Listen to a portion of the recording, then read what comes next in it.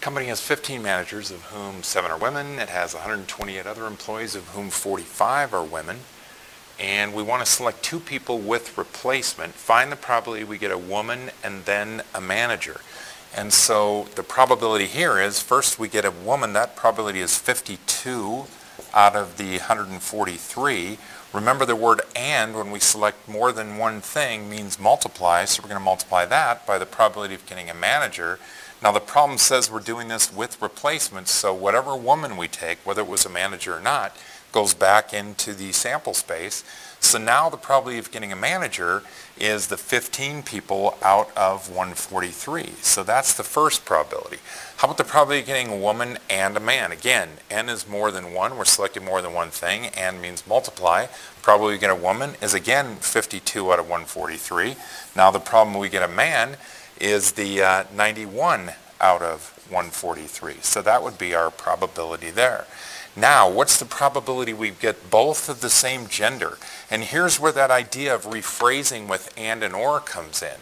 What are the 2 ways we could get the same gender?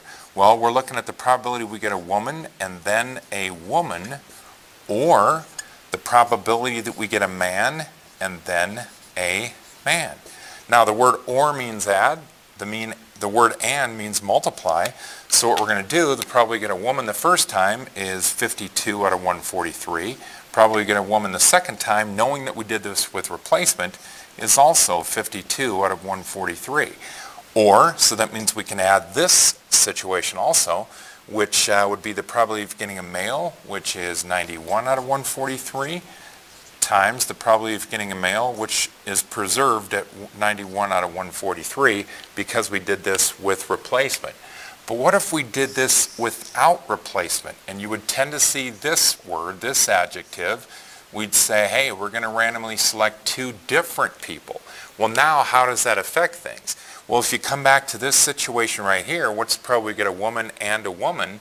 Well, the first time we got a woman, the probability was 52 out of 143. Now, we must have had a woman the first time, so what's the probability the next time we get a woman? We don't know where that woman came from, manager or other, but we know this was depleted by 1, and then this guy is also 1 less, so the sample space shrunk a little bit. So now what do we have? We've got 52 out of 143 times 51 out of 143. Likewise with the male, we start with 91, but if we took a male and couldn't replace him, then it's this right here, so add those 2 together.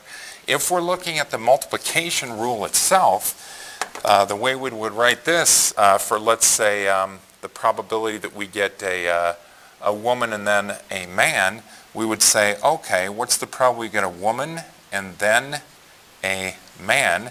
And that would equal the probability of getting a woman times the probability of getting a man, given that a woman was selected the first time. That clearly is a W. Whoop, right there. Okay, so how do we do this? Well, probably the first person was a woman, was the 52 out of 143. And now we again would say, all right, the women were depleted by 1. We have 142 people left. So now what's the probability we get a male, knowing that the woman was selected without replacement, and so that these are the quantities that we have in each category. So now it would be the 91 males out of the 142 females. So understand the multiplication rule, understand that this means given, this is a conditional probability, and understand that when we see a thing like the probability that both are same gender, we can rephrase "and" would mean multiply because we're selecting more than one thing, and "or" always means to add. And then finally, if we're doing a problem, we're going to get more into the conditional probability, but basically we'd say, hey, what's the probability that you would get a woman knowing that the person selected was a manager? And instead of going into any crazy formula, all we have to do is shrink the sample space.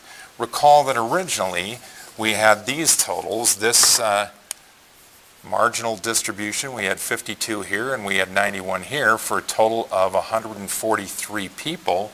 So now what's probably get a woman knowing that a manager was selected? Well, we shrink the sample space down. we no longer have these as our possibilities. We only have 15 managers that could possibly be selected, and out of that, 7 of them are women. So the probability would be 7 out of 15. We can also write this then as the probability we get a woman knowing that a manager was selected, so knowing that the person was a manager. Let's try one more. What's the probability that we get an other employee given that the person selected was a man? Now, in this situation, we're only dealing with n is 1. We're just selecting one person, and they must have both these characteristics. We want to find the probability we get an other employee. Well, if there was no other information given, that would be 128 out of 143, but it's not. We're told what's probably get another given that the person was a man. So now, even though there's only one person selected, there is one characteristic we know for sure about this individual, that they must be a man. So now we're just down to this sample space that has 91 people in it. Now, out of those 91, 83 of them are other employees, so our probability would be 83 out of 91.